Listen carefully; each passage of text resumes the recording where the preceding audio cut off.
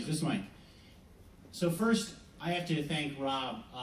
We have done work together in the past, and now that I'm in the government, I appreciate the work that Rob does even more than I did before. The power of convening is sometimes underestimated, and this is the power of ideas. I think Rob brings both to bear with this formidable intellect, relationships, and perspective on policymaking. So it's a pleasure to be here on such an important topic. And for those who haven't been following, I will start by articulating a little bit about the President's Spectrum Initiative, which I've had the pleasure of working on. I would particularly recommend for folks Larry Summers' speech he gave at the New American Foundation. I think I see Michael Calabrese here somewhere, was a very gracious host. The importance of Larry's speech was he was able to put into context why this matters, and the broad context, and it's something which I would put in the smart policy framework that Rob said, it's public action catalyzing private investment. And what Larry Summers talked about is the role of the Intercontinental Railroad, something Abraham Lincoln helped facilitate during the Civil War, the role of land-grant colleges, which helped drive the agricultural revolution. Both came about because of thoughtful public policy that facilitated and saw the importance of private investment. That's true in the wireless space as well. If you look back over the last 40 years, what has happened in wireless is nothing short of extraordinary. It was 1980-something when some unnamed McKinsey consultants looked at this business and said, maybe by 2000 you could get 1 million people using wireless devices. And based on that conventional wisdom at the time, AT&T was willing to say, well, we don't care so much about these wireless licenses, we'll just let the bells have them. Literally at the press conference, when I think it was Charlie Brown was the CEO of AT&T, was asked what's going to happen to the wireless business, he didn't particularly know or at the time care. So, you know, not that long ago, wireless was an afterthought. Today, AT&T, reconstituted AT&T, refers to themselves as first and foremost as a wireless company. And what is exciting, among other things, is not just consumers using mobile devices, and we passed, I think now 5 years ago, when more consumers have mobile phones than fixed line phones, but also machine-to-machine communications. All of this is leading to what the FCC and others have called a spectrum crunch. And the administration has taken notice of this and has set out a policy initiative for us to address it. It's going to require a lot of creative thinking, hard work, and it's taking up a lot, most of my time, to think about both how do we enable private sector licensees who have limited purpose licenses, who might be willing to exchange really in a win-win deal, participating in this incentive auction. How do we get government users of spectrum who might not be using spectrum in the most efficient manner to use spectrum more efficiently? And how do we drive innovation about how we use spectrum in unlicensed ways, in increased sharing ways, in interference mitigation techniques, all of which are going to become increasingly necessary in a world where we can't just say, well, we have this open swath of spectrum here, we'll just give it to someone to do their new service. That is not a luxury we have anymore, and so we have to be more thoughtful and a lot more focused on using new tools to manage our spectrum more efficiently. So the title of this, Smart Policy, is certainly what we're aspiring to do in this initiative, and I look forward to a discussion, people's thoughts, and your all questions. Great, thanks, Joan. Thanks.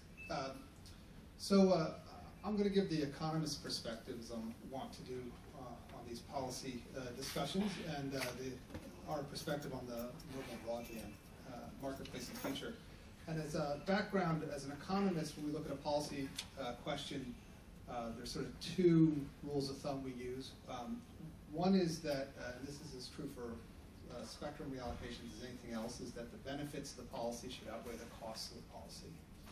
And the second is, rule of thumb is that we probably shouldn't get involved unless there's there's some failure in a market that needs to be corrected.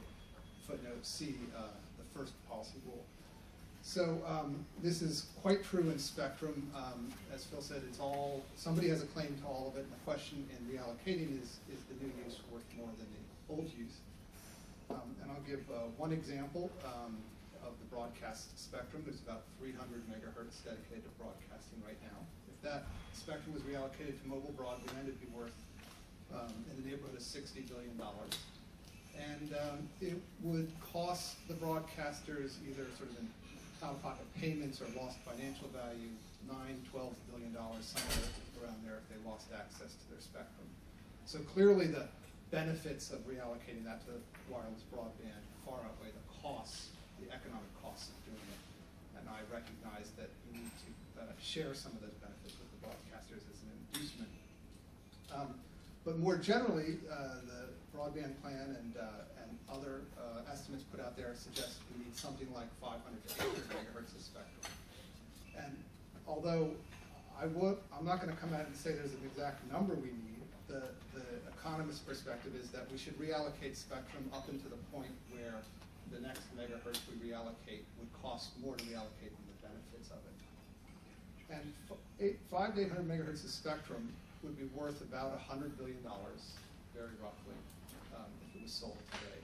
That's taken into account in almost halving of the value of spectrum because you're flooding the market. And the point I want to make about that is $100 billion pays for an awful lot of reallocations. Even if you gave half of that money to the broadcasters and that got you half the spectrum, you still have $50 billion left for other things. And that reallocates an awful lot of radar systems and communication systems in the government sector and in other private uses. $100 billion of radio spectrum would have a big footprint on the economy. Again, these are sort of very rough numbers, but the amount of economic activity that would justify paying $100 billion for spectrum would support over 100,000 direct jobs, permanent direct jobs in the broadband sector, and over 500,000 jobs sort of economy-wide as that spending works its way through the economy. And finally, the benefits to consumers from this additional spectrum, additional activity in the broadband sector, again at a very high level, is really quite astounding. The rule of thumb that we have seen over the years is that the value to consumers, the consumer surplus, what they value their wireless services above what they pay for them. That consumer surplus is on the order of 10 to 20 times what the spectrum is worth itself. So if you have $100 billion worth of spectrum, you're talking about $2 trillion in value to consumers that will be created when that spectrum is developed, deployed, and brought to market. And that's clearly worth a lot of policy effort. Thank you. Joan. Well, thank you, Robin, and thanks for inviting AT&T to participate in this forum. I'm thrilled to talk about the wireless broadband revolution, and make no doubt about it, it's a revolution. We at AT&T feel like we've had a front seat to that revolution and certainly have been surprised at where it's come to date, and I think we'll continue to be surprised on where it's going, because we really haven't seen anything yet. I mean, I think as some of the panelists talked about earlier, it was not that long ago when our wireless network was very voice-centric. We did offer some data services, texting and whatnot, but they were largely ancillary to the primary product of our network, which was voice services. Of course, BlackBerry revolutionized that when they introduced the email. Mobility and email was combined, and we thought that was great. But again, we hadn't seen anything. It was June 2007 when Apple introduced the iPhone, and I think that really changed the world, and it's been changing ever since. Data usage on our network has been exploding. I think you've all seen the forecasts. I personally think those forecasts are probably conservative, because every forecast that we've tried to do on data usage on our network has turned out in hindsight to be conservative. So what's driving that? It's not only smartphone penetration. Our customer base is currently at about 50% in terms of its smartphone penetration. That's going to continue to grow, but that's not it. It's also the portable device market is exploding, and I'm talking about the e-tablets and the e-books and the navigation devices and all the other devices that our customers are now carrying around with them for their personal productivity and personal communication. Per unit sales of wirelessly enabled portable devices is expected to grow from approximately 6 million in 2008 to 86 million in 2014. This area is exploding. We've also talked a little bit about machine to machine. Some of the prior panelists talked about how important those new devices are to their business models. That is exploding as well. AT&T has stood up in Austin, Texas, an emerging devices lab. The sole responsibility for that lab is to certify new machine-to-machine devices that rely on wireless connectivity and work with new partners to bring those devices to market. Last year, AT&T certified over 1,000 devices in that space. And again, we haven't scratched the surface. Now, also at the heart of this revolution, in my opinion, is the application. And as our CTO, John Donovan, likes to say, APIs are the new IP. On a wireless device, it's not necessarily about the browser anymore. It's about the application. 250,000 applications available on the Apple platform, and many other platforms, of course, emerging and expanding all the time. US is the leader in apps growth right now, with over 1 billion downloads in 2009. A billion application downloads. Applications really are changing the way we use our devices and the way we slice information and access information and are productive in our personal lives. We've heard about the banking applications, which I think is going to change. It's already changing and will continue to change the way we have relationships with our financial institutions. We heard about health from the MedApps representative, and that is an amazing and exploding area as well. Now, it's not only consumer-centric, it's also enterprise. Enterprise customers are increasingly getting into the application space, and by that I mean not enterprises like Bank of America offering applications to their consumers, but introducing applications into their workforce to drive their own productivity. Mobile applications in the enterprise space drove approximately 150 terabits a month of data on our network in 2009. By 2014, that's forecasted to be about 16,000 terabits. So again, explosive use of wireless data network in that space. When we look at it, the very ways in which we are communicating with each other are changing. We have moved to a talk-to-me mode of communication, very much to a show-me model of communication. Video is quickly becoming king on our network, and it's not just YouTube applications. What we're seeing now with AT&T's telepresence is more and more enterprises are using a telepresence to bring that type of productivity to their businesses. It means you don't have to get on a plane. AT&T's monthly telepresence volume was less than 6 terabits a month last June. By this May, that's going to grow about tenfold. And we're seeing that, of course, move into the consumer space as well with the video share applications we're seeing on mobile devices. Before long, video and video communications will be a significant part of how we communicate with each other. Now, mobility, we think, really has been a catalyst for a lot of this revolution and for a lot of this increased productivity, but it's also, at the end of the day, the characteristic that I believe is most likely to create the biggest challenges and the biggest limitations on our ability to meet this new demand. Capacity constraints on wireless networks are very real, and they're very different in terms of managing a wireless network than how you would manage a wireline network. I think to get to the heart of it, you have to think about the core transmission facility on a wireless network versus a wireline network. Of course, with wireline networks, we can look to fiber. Fiber has enormous capacity. Theoretical transmission speeds over a single fiber can reach as high as 25 million megabits per second. Compare that to the primary transmission facility for wireless, which of course is spectrum, something we're talking a lot about in DC these days. Theoretical top speed for an LTE carrier, and that's a 4G carrier that's being deployed now and we will be deploying over the next year or so on our networks, is 100 megabits a second. And that's theoretical. Actual top speeds, I think, as Rob indicated, is probably closer to 10 or 15 megabits in terms of practical use. So you can see the challenges that we are going to face on the wireless side in terms of meeting all these demands and handling all the data that's traveling our network and is going to continue to grow.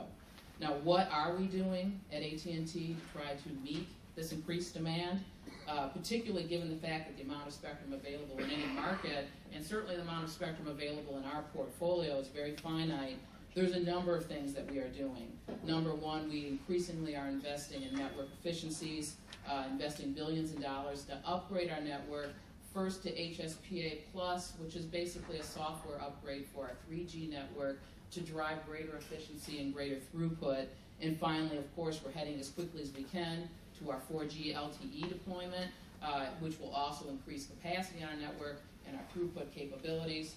we are spending a lot of our CapEx trying to capitalize on complementary technologies. And by that, I'm talking about Wi-Fi hotspots, as well as microcells, Wi-Fi, which of course is our way we use unlicensed spectrum in our portfolio. We have 20,000 Wi-Fi hotspots in the country. It's the biggest Wi-Fi footprint out there, and we are now moving to the deployment of what we're calling Wi-Fi hot zones. Times Square is now a Wi-Fi hot zone. Wrigley Field is now a Wi-Fi hot zone. So if you're an AT&T customer and you're anywhere within that zone, you can use the Wi-Fi capability on your device to connect to our data network. 95% of the devices in our portfolio are Wi-Fi capable. So this is a very important part of our strategy to handle the data demand, and we want to work to make sure that the Wi-Fi clients in these devices are smart, and they actively can go and seek that capacity when it's available. And of course, we're deploying more cell sites and adding a capability to our backhaul as well. In the first half of this year, we added 600 new cell sites. We upgraded over 900 cell sites to 3G capabilities. We deployed more than 6,000 additional radio carriers at our existing cell sites and 32 distributed antenna systems.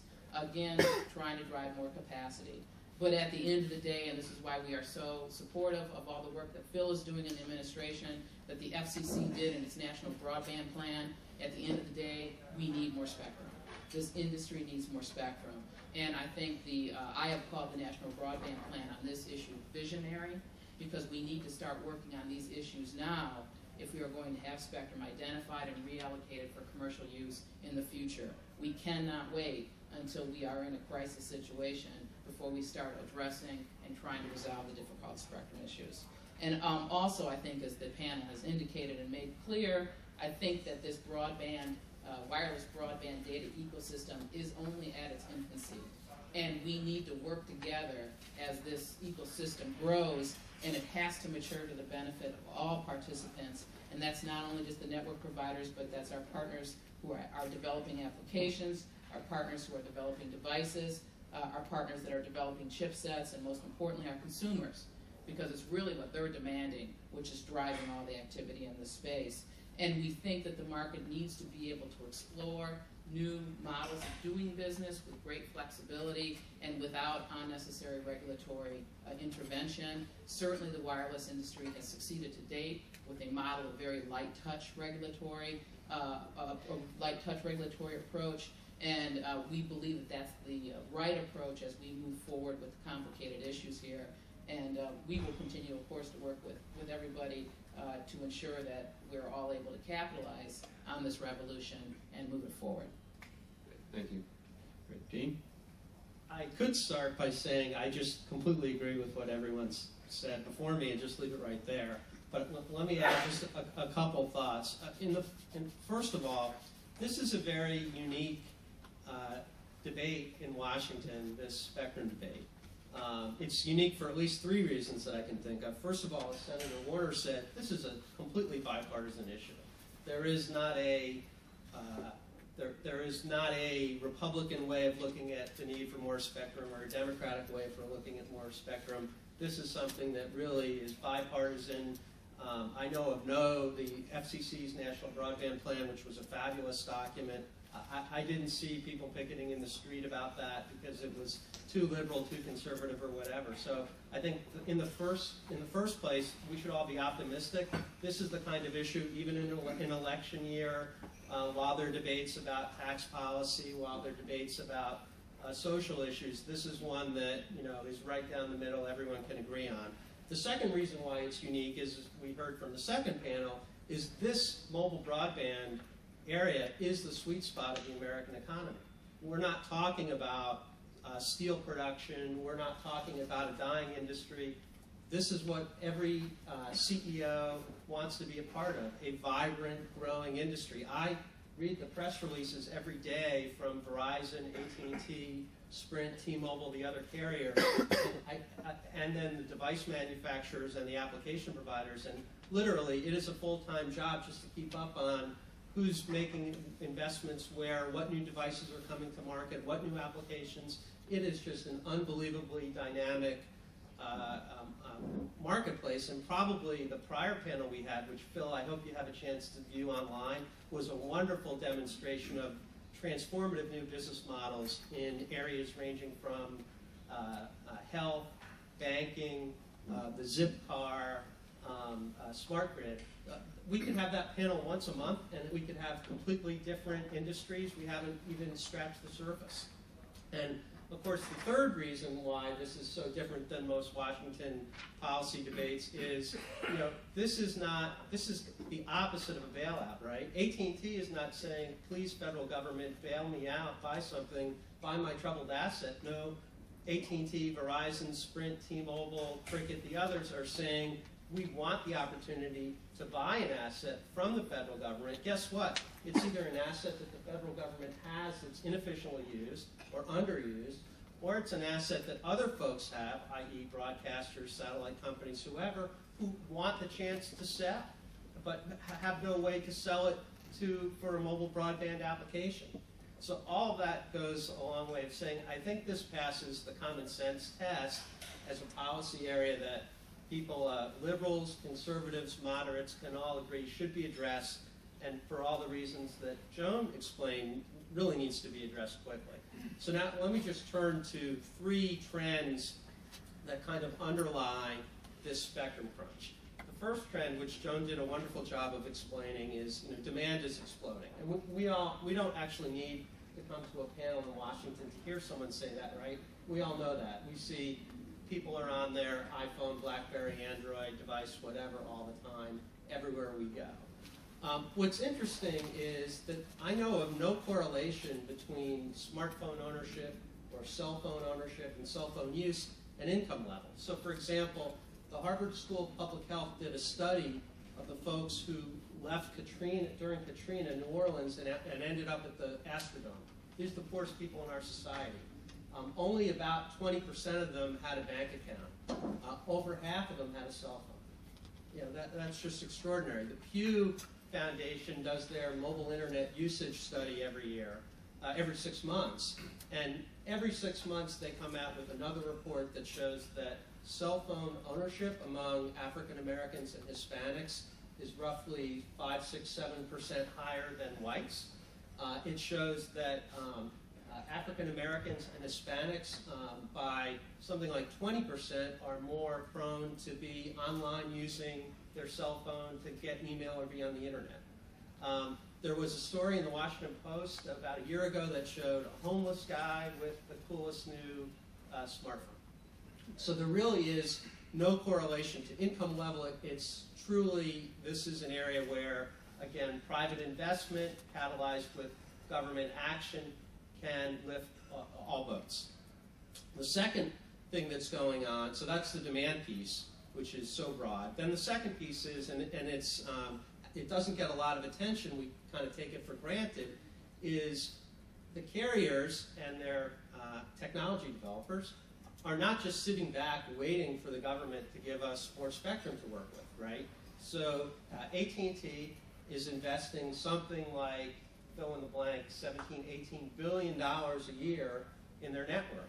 Verizon is making similar investments. Sprint, T-Mobile, Cricket, all the rest. So this is an area where there is just an unbelievable level of investment that's going on, irrespective of whether we can solve this spectrum crunch. Because just to meet the short-term needs to get wireless built out, even today, there are so many areas that, and it's so hard to put a cell site up because of zoning problems and the rest, there's tremendous private investment. And then the third thing that's going on is there's a whole technology development going on in order to bring the cellular base station closer to the device.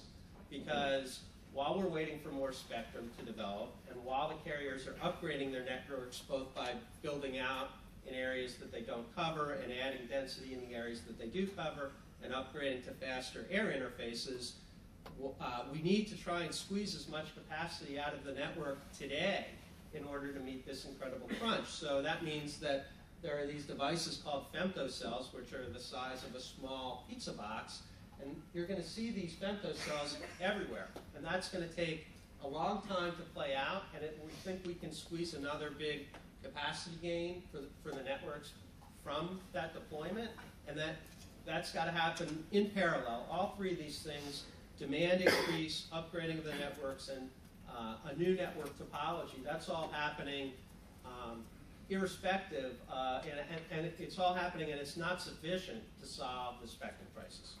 So for all those reasons, we think that we've got to have more spectrum. We've got to have more spectrum quickly. Thanks. Okay. Well, thank you. I want to turn it over to comments and questions, but let me just sort of set a little bit of a frame first, because I think if you think about the issue of what are the policy challenges to really help support and drive this mobile revolution, it seems to me there are four big areas. And we touched on a little bit on the first one a little bit in the first panel, which was really how do we think about different industry rules and regulations. How do we think about how we regulate the energy sector, which can affect mobile smart grid applications, or banking rules? And who's a bank? Because they're going to be emerging potentially non-bank efforts that are using mobile devices to actually provide banking services. Medical devices, medical regulation, we heard about that this morning. There's a second issue, which is really about the core network, and that's a lot of what we've talked about here today, which is how do we ensure a robust core network. At the heart of that is really spectrum, but as Dean alluded to, it's other things, issues around cell towers and the recent shot clock decision, and how do we enable the infrastructure to get built, but also it's issues around USF, how do we support coverage in areas where there may not be a financial case for it as much right now. A third area would be how the government itself can use these technologies and drive adoption, and also how government can support adoption among the general population, issues around, for example, like Lifeline. And then the third is really around regulation and taxes. We testified last year in the House Judiciary on discriminatory taxes in wireless, and then taxes on wireless are actually quite high, particularly in some states like New York, and evidence is pretty clear. In fact, from a recent study by Austin Goolsbee, couldn't be too recent, but it was 3 or 4 years ago before he came into the administration, showed that taxes on broadband, for every dollar the government raises, there's something like a $3.70 cost to the economy. So I commend you to look at that study. And then lastly, we cannot leave a panel in Washington without talking about the N word, net neutrality, the NN word. How do we deal with net neutrality? What do we think about it? And we haven't talked about that yet. So I know we want to have folks have comments or questions. So why don't we, as you're doing that, I want to ask Phil a question though. We heard a lot about the challenges on these networks and the fact that, as Joan alluded to, they're different than the fiber networks, where you have really, in some ways, much less capacity constraints. How do we think about should we be thinking about differences in any kind of net neutrality regime, whether it's voluntary or not, between wireless and wireline? Is this mic going to work? The FCC is in the middle of doing that, and they've just actually asked some more specific questions, so I'm not going to actually comment on that. I'm sure people have to say, but it's obviously an issue that's getting a lot of attention. Great, okay. I would just to emphasize your question that the majority of the growth in broadband is coming in the wireless sector. So to the extent that there is a difference or an effect, it's going to be felt in the wireless area. Well, it's not going to. There's a button on the bottom. Maybe Dean, you can turn that on. It's probably not going to surprise anyone for me to say that I am very concerned about the net neutrality debate and how it will impact the wireless networks, the wireless industry. The FCC did recently issue a public notice in which they sought more input, more comment on two broad areas, and one of them is the question of wireless networks, and are they different, and does it matter? I think that we can all agree they are fundamentally different in terms of how they operate and the complexities and the challenges that we're going to face, particularly in the onslaught of the data demand that we are seeing on our networks. I think the important policy discussion that we're going to have to continue to have is how does that matter and what is the appropriate policy result. At the end of the day, we think it has to be about investment. There's an enormous amount of investment required to keep these networks going and to keep improving capacity to meet demand. And as Dean said, $18 billion a year. It's AT&T's CapEx for 2009, I believe, was the largest CapEx for any private company in any industry in the country. So we are putting an enormous amount of money into the network to keep up with demand, and I do think that any regulatory policy framework has to understand and not undermine the type of incredible investment that's going to be necessary to keep up with the demand that we're seeing coming. Once again, I agree. I think kudos to the FCC for asking these questions a second time, for being thoughtful, and for gathering input before deciding what to do. I think the original FCC NPRM document conceded, as we all know, that wireless networks are different, and of course the biggest reason why they're different is because they have a capacity constraint, namely they need licensed spectrum to operate. And I'm sure if that weren't the case, it would be a wonderful world. But if Joan's company wants to add more capacity, they can't just go out and buy another widget and add it to their network. They need to go to the federal government and ask for more spectrum. And right now, there's no more spectrum being auctioned. I also want to say that the prior panel, the discussion about these new business models, there was no federal zip car commission. This zip cars developed because of ingenuity, innovation, and the fact that there wasn't a barrier to using wireless. And in fact, there were networks, and their ability to operate is unconstrained. And so there should be a great deal of care and thought given before imposing any sort of regime that in any way is going to make it more difficult for new business models to come to market in mobile, because it is such a vibrant market. Great. If there are questions, if you just want to raise your hand. Yes, sir. Right here. Go ahead. I wanted to measure the general mood of the panel about, as I understand it, the government of Finland has passed a law that each citizen has up to 100 megabits per second of data entitled to them. I'm not a big fan of entitlement, but I'm just wondering what the general mood is here in this panel. Could we deliver something like that? Is that feasible in the United States? If so, how?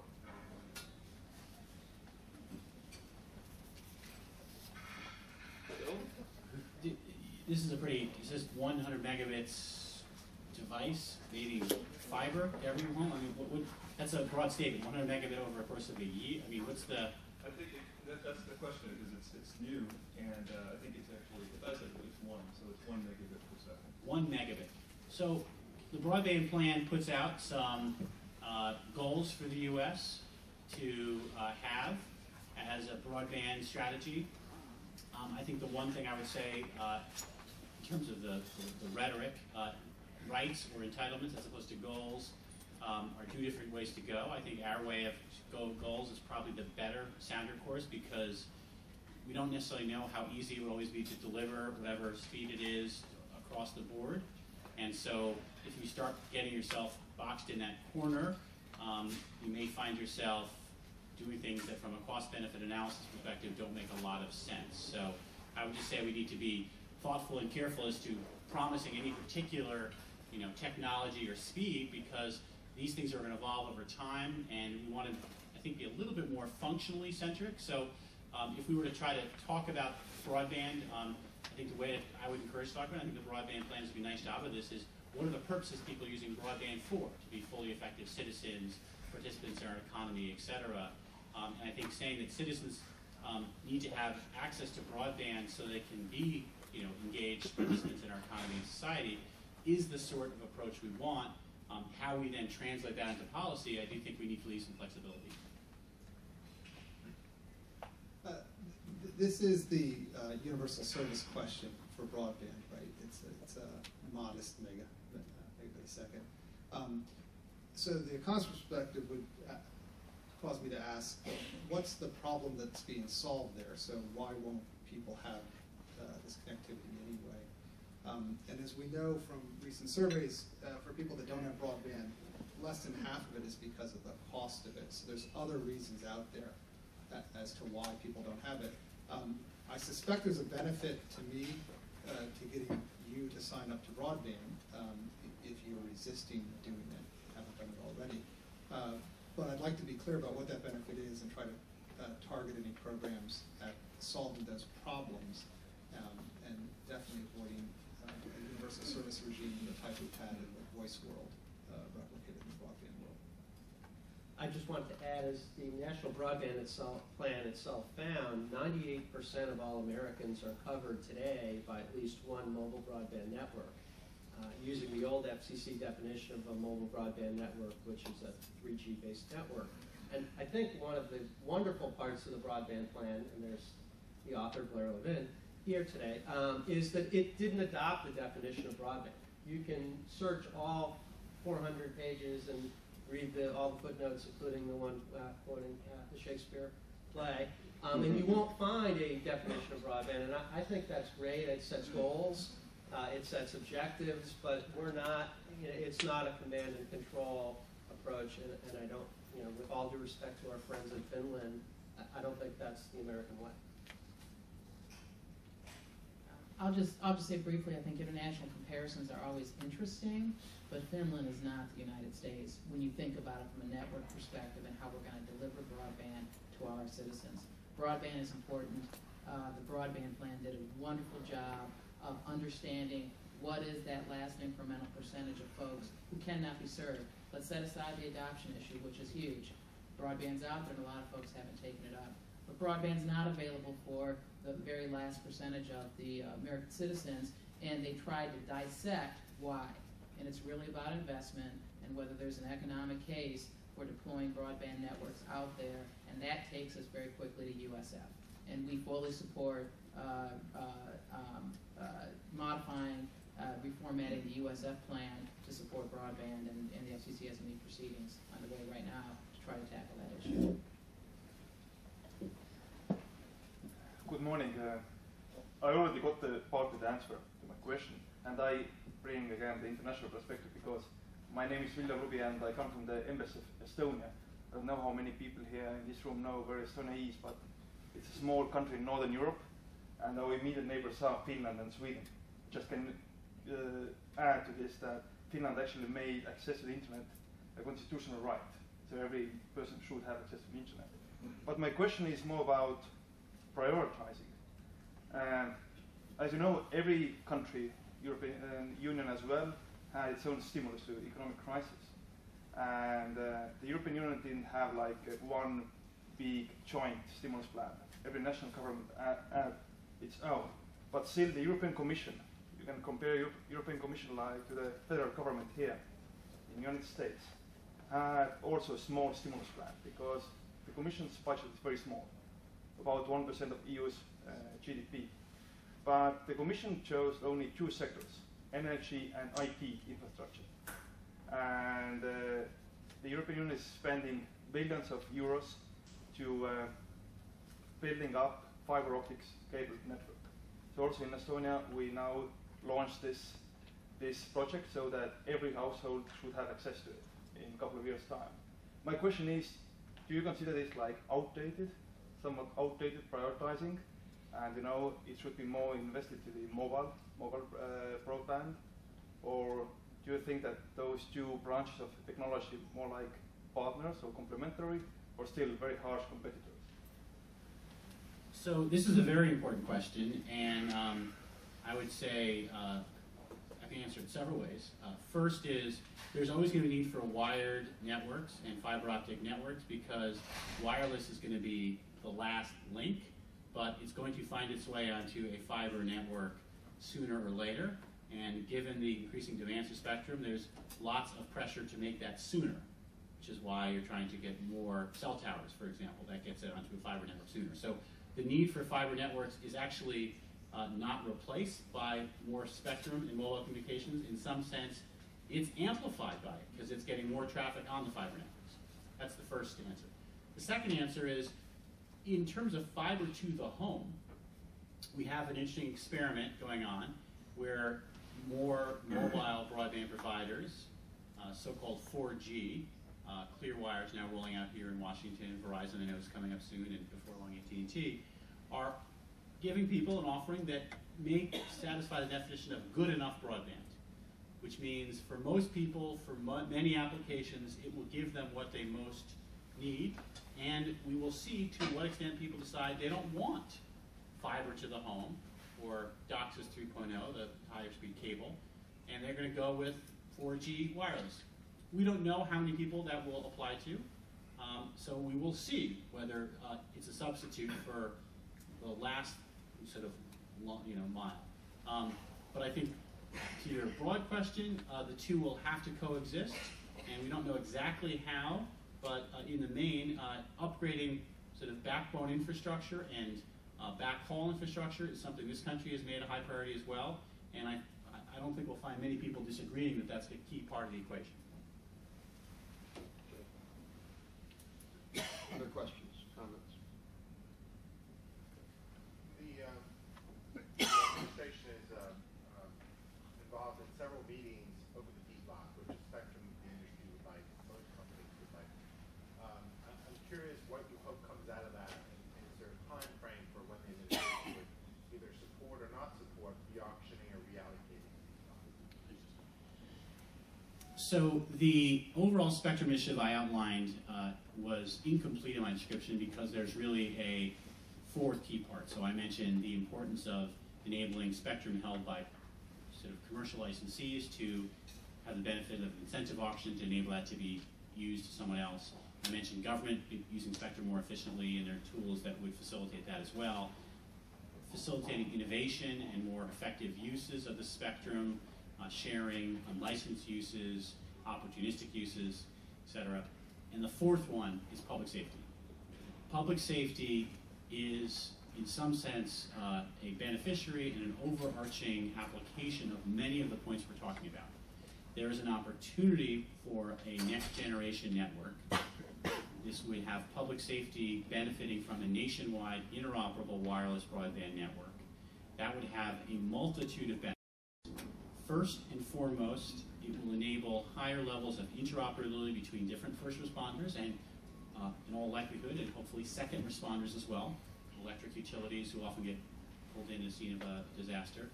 It will also enable operability, because currently public safety's devices and their networks have much longer development times and investment cycles, so they're not benefiting from the state of the art that the devices that AT&T, for example, has on their network. And that is, at some level, an unacceptable state of affairs to say to public safety, you guys aren't going to have the same quality communications technology that Federal Express and other major American enterprises can have to enable their missions. So this opportunity is a significant public policy challenge. And to give your question a little more sort of directness, it's not only about what spectrum needs to be used by public safety, and for that matter, what technologies will enable these networks to work. It's also what type of governance structure will get set up to make this work. As people who are students of this field know, part of the challenge in public safety communications is enabling cooperation across a number of jurisdictions is not easy and requires a lot of thought and care. And then also funding. One thing that this administration has put on the table and made clear, and this is a new development in the world of public safety communications, is the first claim of revenues from our spectrum initiative is public safety communications. And this is something where we think by putting actual federal dollars into the system, we can help catalyze the development and the deployment of this next generation network for public safety. How are we going about doing about it? We are holding a series of stakeholder meetings.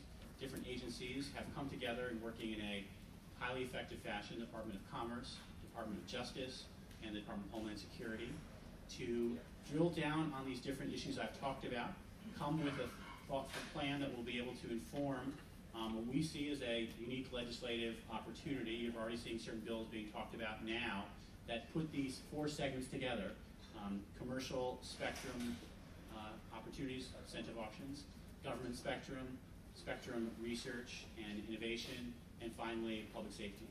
We don't have any timeline on trying to get all this. We really want to take the time to get it right, because this is a once-in-a-generation opportunity. As fourth-generation wireless services get deployed in the standards bodies by the vendors and get developed and get deployed, Public safety has the opportunity to benefit from that sort of development, and we want to do all we can to facilitate that. One of the underlying issues that drives a lot of the debate in the broadband industry is competition. Whether it exists, how much there is, and so forth. And one of the things that seems to me that's changed a lot is how competition happens, in part because of the internet. So take two examples. Applications on mobile phones have really changed dramatically how the mobile market works, and frankly, introduced competition in new ways even for the wireless carriers. Secondly, openness is a big model now for a lot of mobile carriers. We have an open development initiative where you can bring in any device, mobile wireless device, test it for 5 weeks, and essentially sell it on your own. And some of those will compete with us potentially if people want to bring in devices. I guess what I'm asking, and Phil, you're probably the expert on this, is hasn't competition in the space changed a lot, and has government really kept up with it? It seems to me we're not keeping up with it. And there's a lot more competition than probably people recognize today. So I think the forms of competition in this dynamic sector is definitely an analytical challenge. I'm biased because I was a part of the process, but the DOJ did file comments in the broadband plan where we tried to grapple with this.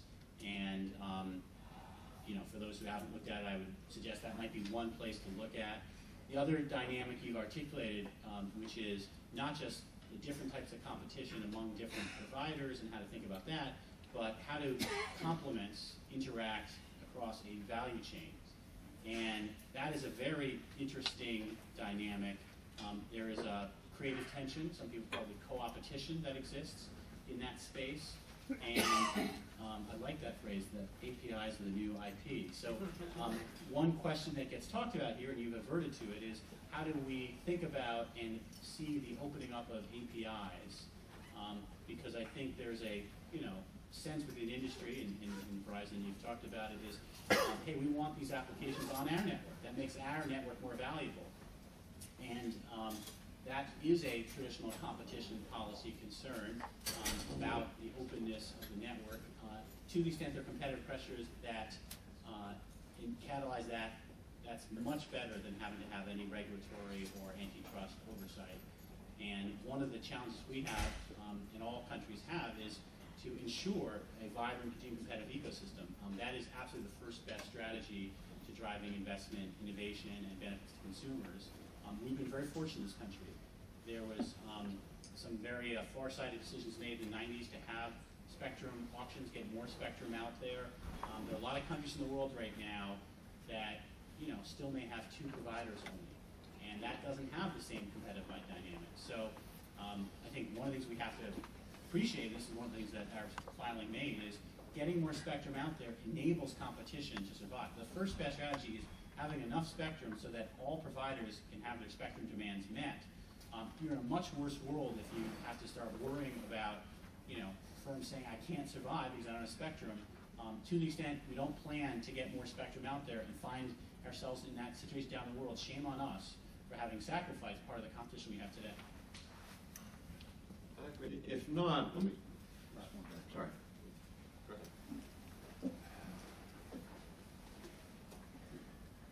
Rob knows I like to throw curveballs, so we're talking about the technological and regulatory foundations for mobile broadband, but we have a unique situation, I think, with the internet, in that the internet itself is a framework that is not governed or controlled just by the United States. You have ICANN.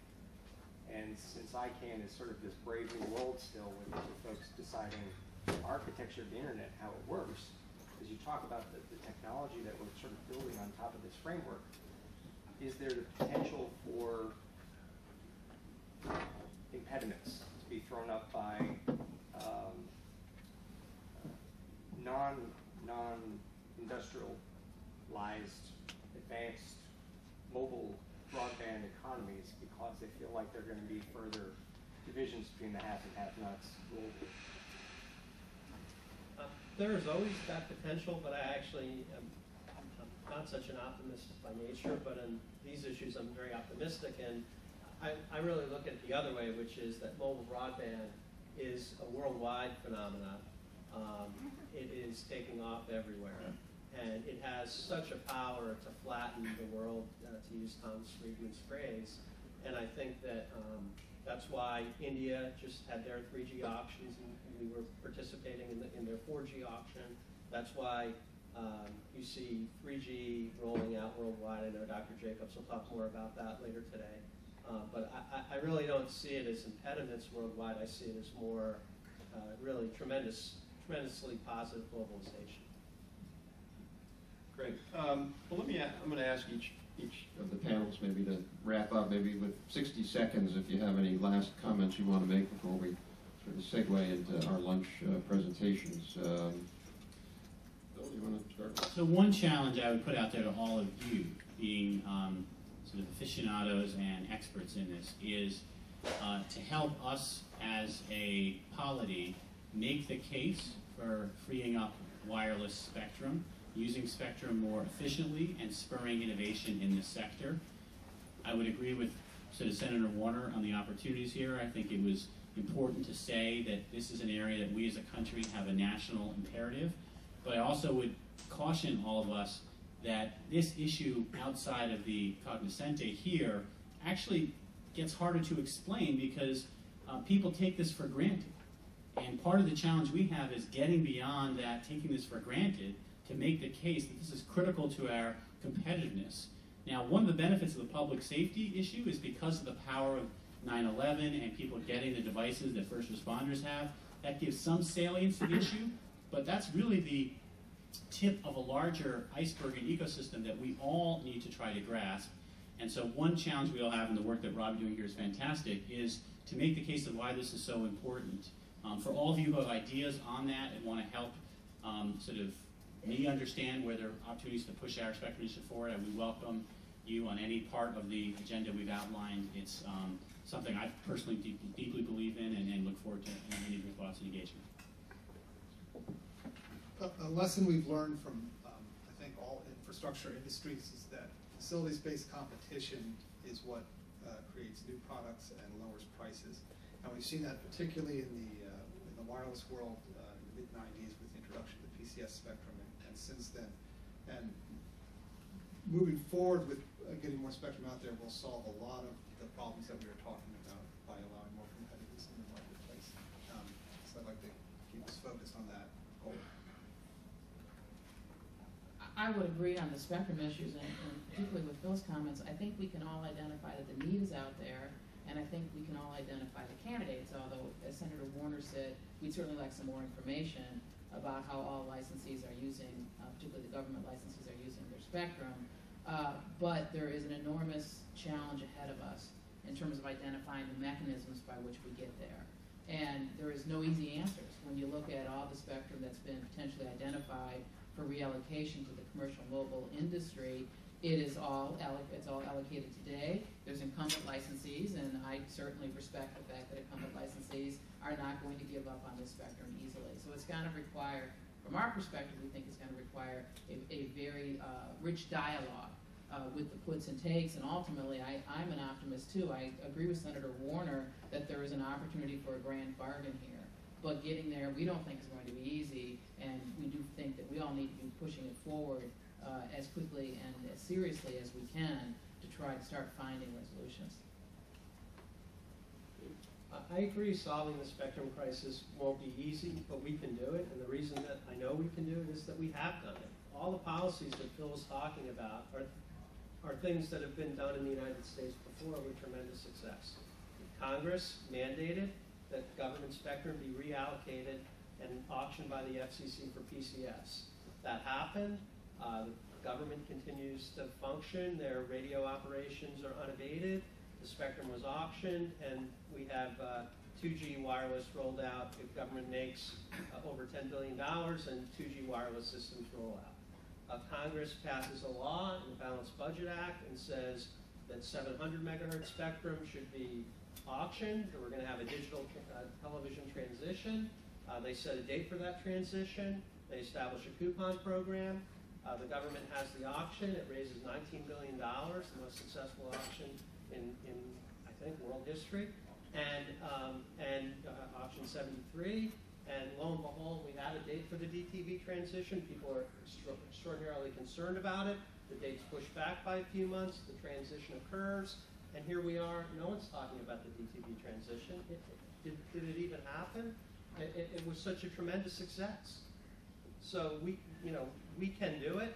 It takes national commitment. It takes leadership. Thank you, Phil. Thank you to the folks at the FCC. Thank you to a bipartisan consensus in Congress. And it can all happen. Great. So I want to first thank Phil and all his hard work and leadership on helping to drive these issues, which are really critical to our nation and continued prosperity. So thank you, Phil. And then also, if you can join me in thanking all four great panelists